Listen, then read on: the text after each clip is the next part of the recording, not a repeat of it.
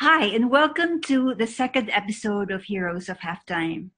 Our special guest is a multi awarded star player, and I feel he doesn't need any introduction. Mr. Football himself, Stephan Schrock. Good afternoon, Stefan. How are you?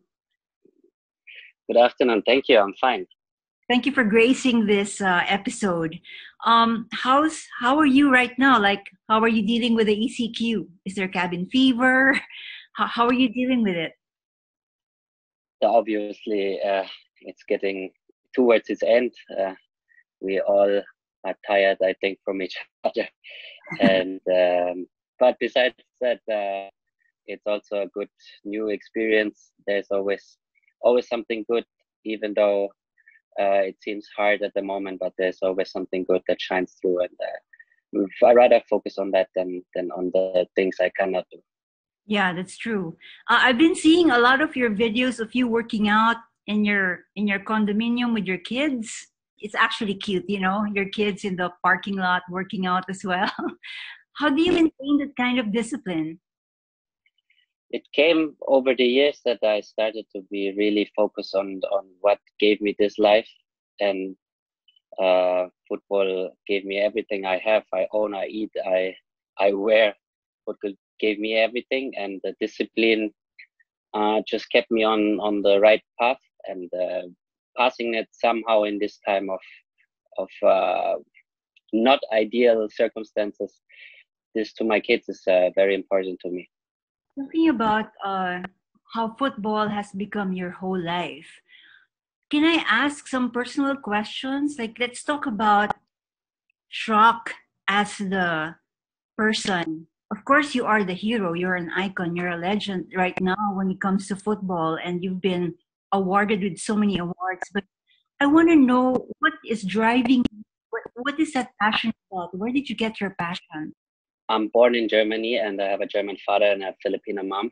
And when I was 6, 7, 8, somewhere there, my parents divorced, and obviously the money got short with my mom, and she tried to get along and give us everything uh, while she raised us and having 2, 3 jobs at the same time. So football was always there for me, and football was um, a sort of out, like a way out of being not poor, but of sacrificing good things in life, the finer things in life. And through football, I knew I can achieve it.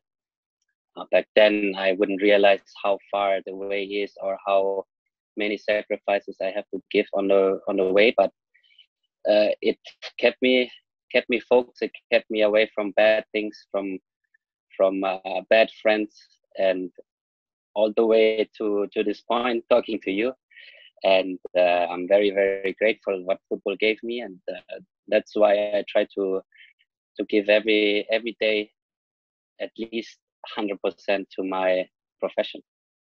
So, when did you know that you had this talent for football? Did it start when you were a kid? I actually, my dad was a professional boxer, so I actually started boxing with him. So I wouldn't just kick the ball and play with my friends in the backyard just for fun. And then one day, a parent picked up his son and said, "Hey, you're quite okay on the ball. Why not join a football club?" And I asked my parents, and they said, "Well, do it, try it."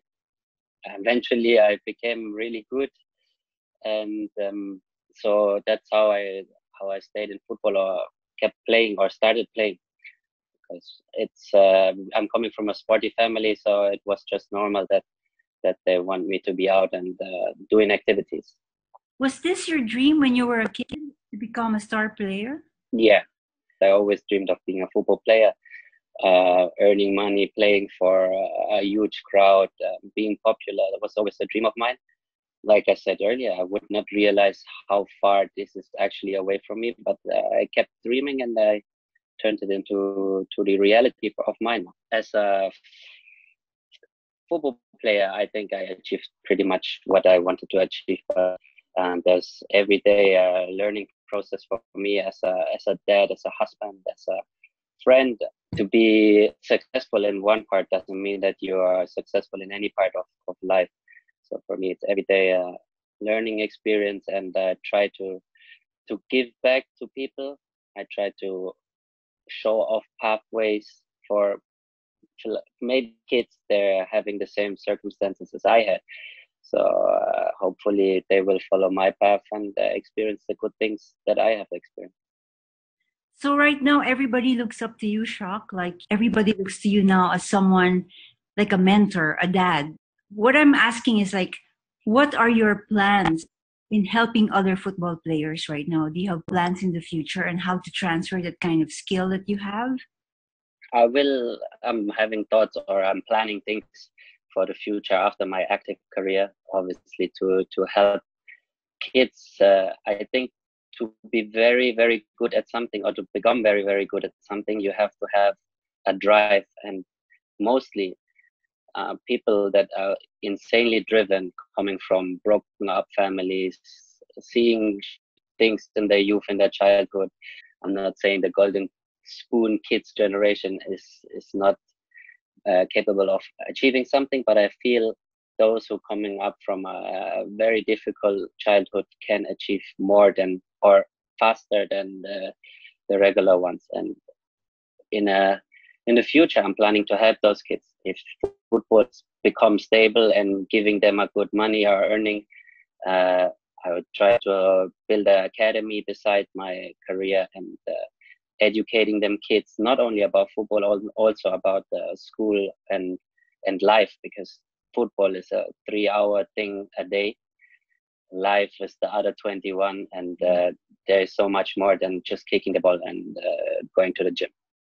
So can you say that the drive you have now, because it's very evident, your passion, your drive, your discipline is so evident in the way you play, the way you conduct yourself, the way you answer. I've been reading much about you, Schrock, and I've read something like you want to win. You always want to win. And it's like a winner's attitude.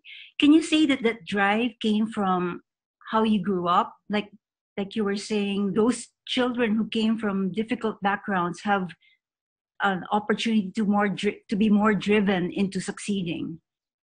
Yes, yeah. I have experienced both. Like I said, my dad was a professional boxer, so we lived quite well. After the divorce, my mom depended on the social welfare, so whatever we had to share or cut it in 10 pieces to make sure it will last until the end of the month. So for me, I experienced it myself. And as you see, many athletes come actually from broken backgrounds, those who at the very, very top. We have our very own Manny Pacquiao, who came basically from the street to being the most famous Filipino ever, maybe. And I feel it's as we say, science, that it has to be like that, but it's also, you can turn it into a very, very good thing for your life. No, I really believe in what you're saying. I mean, you know, if you're driven, it's because of something in the past that's driving you to be more successful. I was also wondering, what are your other plans in terms of, let's say, when the lockdown is already lifted and there is a protocol from the government. I mean, PFF has been very clear in following all of these protocols. The upcoming events are like the Suzuki Cup, and we're still going to. You're still going to play for the qualifiers, right? And Yeah. do you think we have a good chance in finally being part of FIFA World Cup this 2022?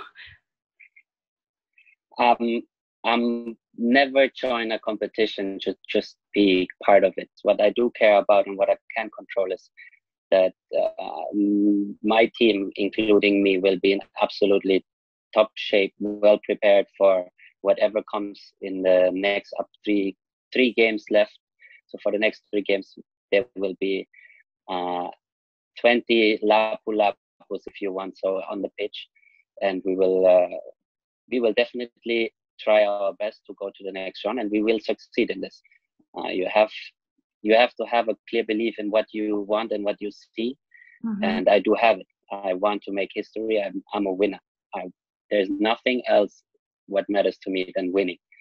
And in terms of of competitiveness and adjustments. I think I can be a role model for all my teammates, and that's what I try to transfer into the team. Correct me if I'm wrong, but football and the industry itself is very competitive. You have to be very good for you to be able to. Am I right in saying that you have to be very good? You have to excel to be able to uh, get the benefits of what the sport offers.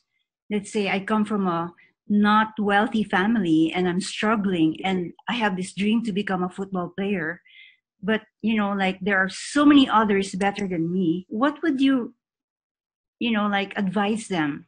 Because it's not easy to stay on top. It's not easy to even get there. Am I right in saying that? You're absolutely there, but I give you this: in Europe, obviously football is huge. Football is religion, and then there is football next. To make it in Germany is absolutely impossible. To make it to a professional team is absolutely impossible. If when you're a young kid and you dream, because there is millions of kids want to be a football player and living day in day out on that dream.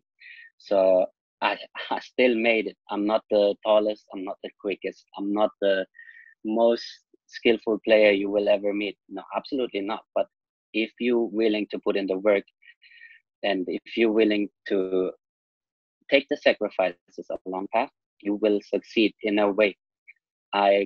Let's transfer this to the Philippines. My tita's son, my cousin, he wants to be a football player. So my tita asked me, she's like, oh, I don't know, it's such a hustle for him to go to the training and going back. And she asked me if is it worth it to sacrifice whole youth to this dream. I asked her, I said, if you find me with him having one day, let's say when he's 18, 20, he can earn 150 or 200,000 at the minimum wage, maybe. I don't know. Is it worth it to you? She said, absolutely yes.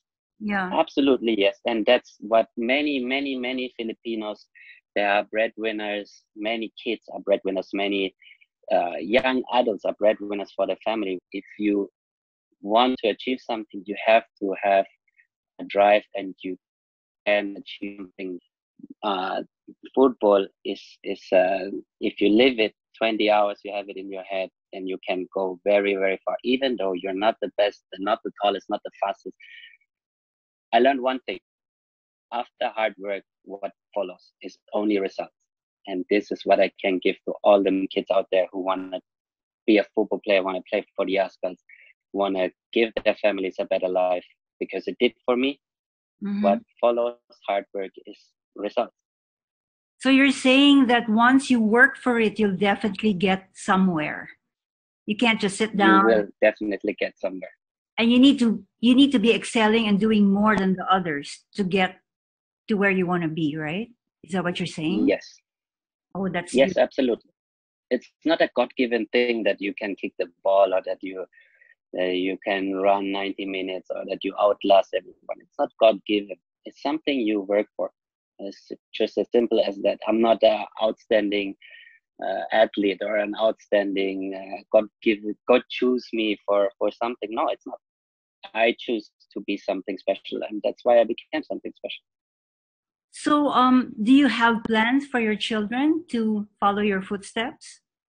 Is that how There you? we have the there we have the first issue. They barely enjoy moving activities. Let's say it like that. They grow up different than me. They grow up here in Manila, and football is not on every other corner. So I don't think they will achieve something very big in sports, but that's okay to me. They can still do something else besides football, and try to make a big name for themselves. And one thing I also notice about you is that you have a very wonderful family, a wonderful wife who supports you very much. You have that strong foundation to help you succeed some more. Yeah, your your inner circle is very, very important.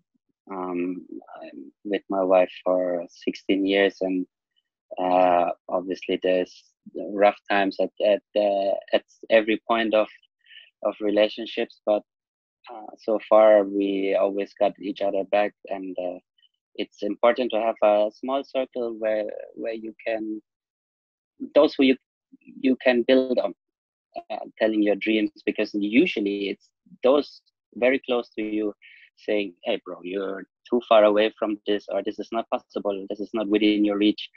And usually it's the closest one who telling you this, you cannot achieve something, or you this is out of your range or something. I think then you're with the wrong people.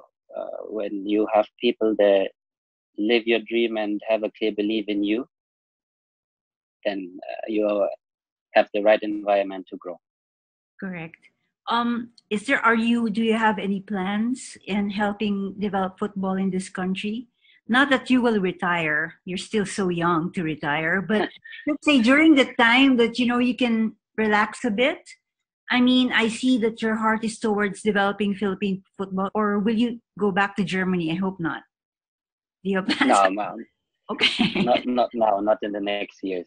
I still enjoy it too much being here in the Philippines, and I have no plans where to settle and where I will see myself in 5 years or 10 years, because every time I did it, it brought me somewhere else. So I just enjoy the moment, the present moment. I went with the youth national team, with the under 22, to the SEA Games, for example. Mm-hmm. I follow each and every one of them on Instagram, and when I was there, I was a little worried about the work ethic and everything. So I spoke a lot to the kids. They have to understand that just because you're talented or you're taller than anyone else, you eventually success. It's not like that. So I spoke a lot to those who I think can respond the best, and seeing them every day at 6:30 going up, doing their program, having double sessions, even triple sessions a day, makes me very proud, because they learned, they responded very, very well, and I feel I can give a lot of things to young kids in the Philippines. So I will be involved in the Philippine football for long, I hope, either as the PFF maybe, or as a coach. I don't know where I can help best, but I will definitely help whenever I get asked. Do you have plans of putting up an academy so you can train more? Academy, yeah, of course. Academy is not one of these academies that already exist. I'm more on giving back. I'm more on giving opportunities to people. So it will be for the less fortunate people outside of Metro Manila. I feel in the provinces there is a lot of talent, and as you see, the Philippines is full of crafty players, of crafty Mm-hmm. sportsmen, athletes. And if you see how less the government really invests in sports, and how good the outcome is unbelievable. It's almost surreal. If I talk to the players or the other athletes at the SEA Games, with barely support, they were managed to pull up great things. And I feel in this country there's so much possible. I think the Philippines can have in 15, 20 years maybe 8, 9, 10 players in the top leagues of Europe, and I hopefully I can help them achieving their dreams and having a good life for their families. Having said that, if the government were to hear you, or if, let's say, companies can hear you, what kind of support do you want them to give football in general? Probably not you, but in general, how can they give the opportunity to this talented players, but doesn't have the means to actually train better? There is money is always a huge thing. Money is always a huge thing, and especially in a country like the Philippines, where football is considered as a rich sport. Like when I cannot out and kick the ball in a pitch or in a cage, playing 2 versus 2 with my kids or something. It's not possible, because you have to rent a pitch, you have to You have to pay for it, the tuition, then it's 2 hours. When I grew up, I was 8 hours a day in the cage behind my house and playing football with my friends. So if they make it a little bit more accessible for the people to play football, then football will become huge because the Filipinos are so talented. We are made for football.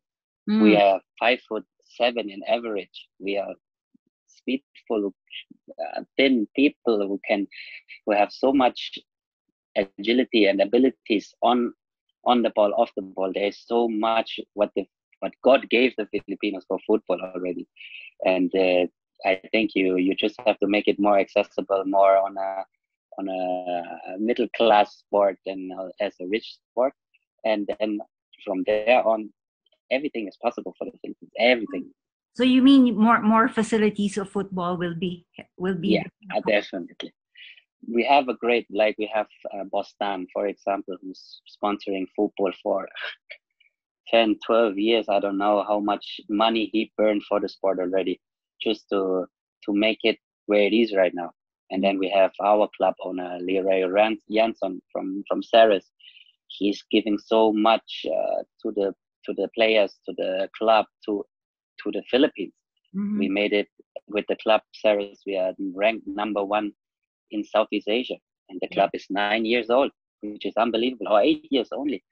So usually it takes a good 80 years to achieve what the club has achieved in such a short time.